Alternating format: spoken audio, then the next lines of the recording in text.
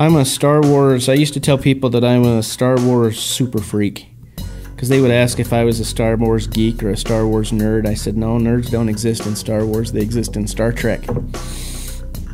But I'm kind of more like a Star Wars super geek. At least that's the way I used to be back in the 90s. So when Episode 1 came out, there was this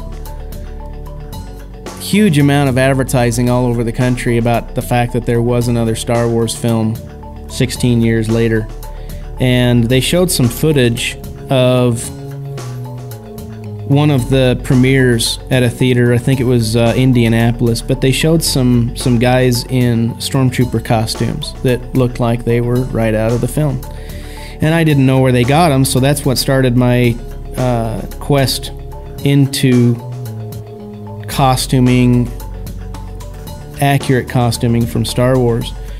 As I was going through internet searches back then, which, I don't know, I think the internet was kind of more limited as to what you could find, but I came across the R2 Builders Club on Yahoo, and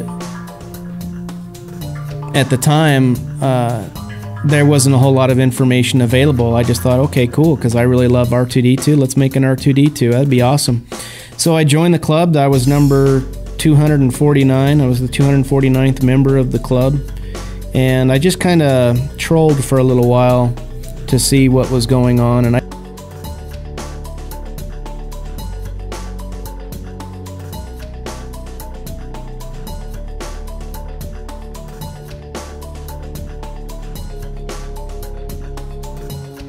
I didn't understand a lot of what was going on because it had to do with electronics. It wasn't until the club started doing more with blueprints that I started to get more involved. That's when I started participating in the discussions and whatnot. And so I would say that around 2001,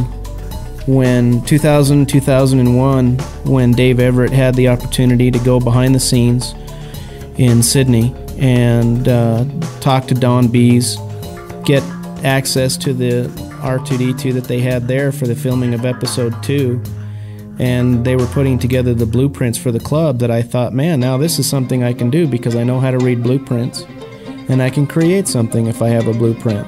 And I've been doing, at the time I had been doing composites for about 8 years, and I thought, hey, I know fiberglass, I'll go ahead and make it out of fiberglass. Now I thought that I would just do it for myself. I didn't really think that I would make anything for the club at the time. But as I started thinking about it more and more, I thought, that'd be kind of cool to be able to offer it to the club. If I'm going to have the molds for myself, I always wanted a droid army of my own, and I could only imagine seeing all of these droids. We never really got to see a ton of droids in the same place until Episode 1, like on the ship, when we first see R2-D2. And I thought, man, it'd be cool to have all those droids. I gotta have an R5, I gotta have an R2, so let's make a whole bunch of different ones.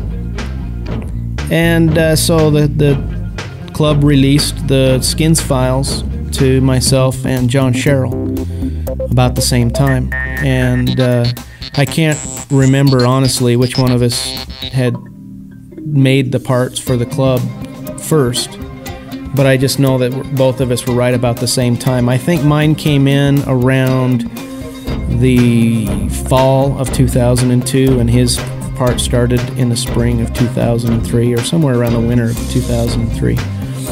And so essentially both the fiberglass skins and the aluminum skins were coming out at the same time. And there was just a big craze for it. People were going gangbusters for it. We started getting all of these little detail files for parts of R2-D2 that guys started having machined out of aluminum. And there just became this huge craze for parts to be made for the club. And I honestly didn't expect to continue making stuff for a really long time. I just thought it's a great way to contribute.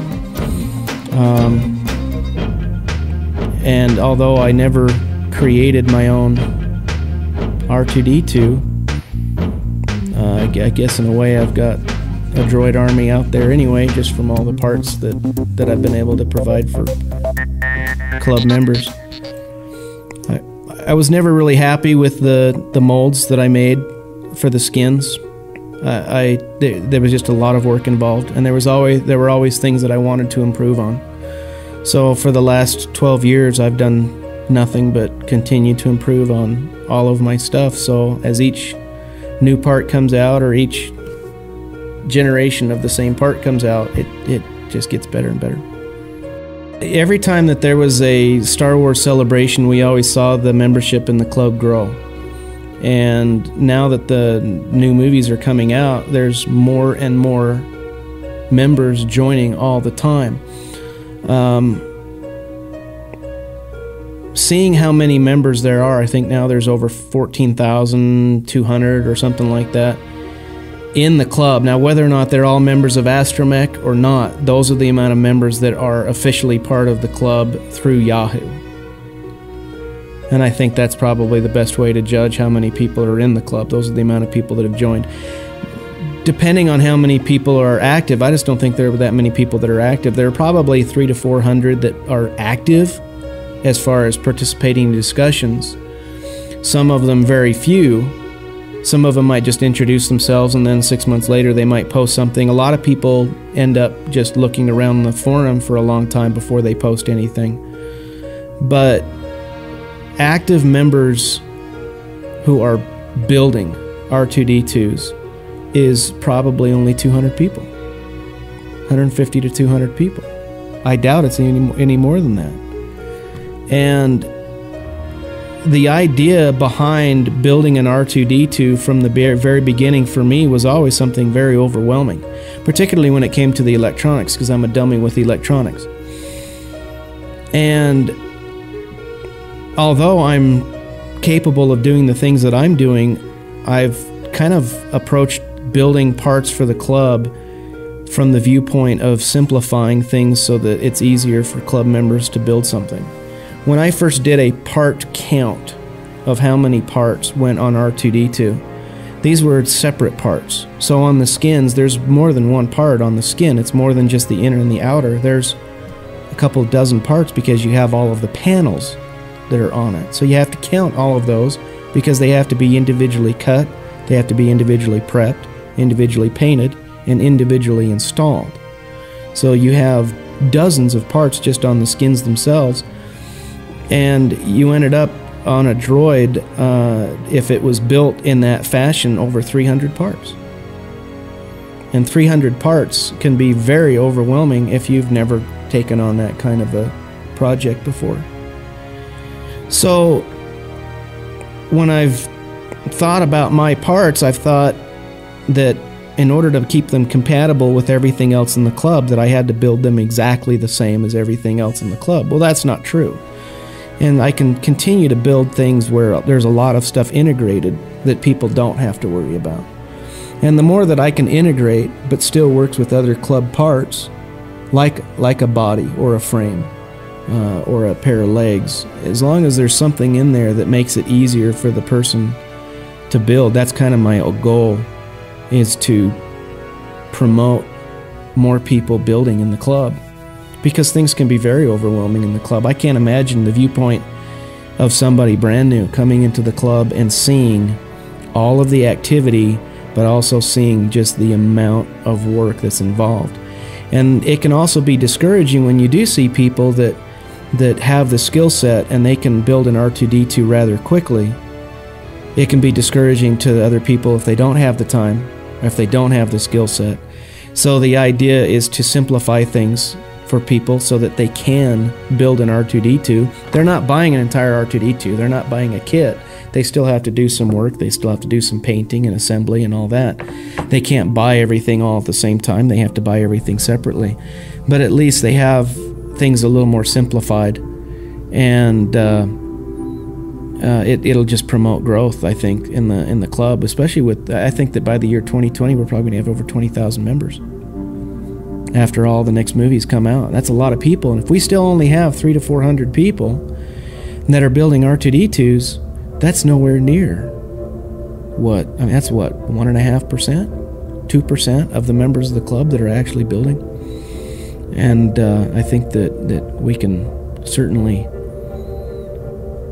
try to promote and encourage people to build if things are a little bit more simple. I know for other people too, it can be a daunting impact on their wallet.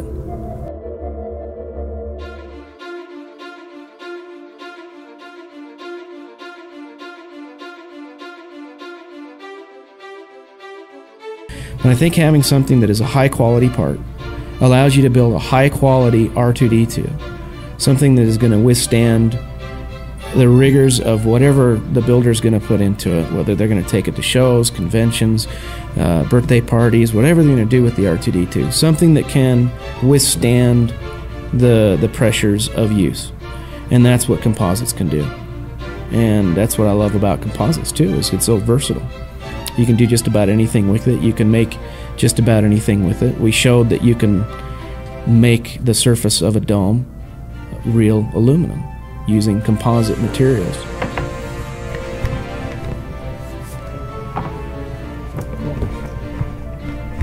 trying to think if I had that was pretty complete. That was pretty good.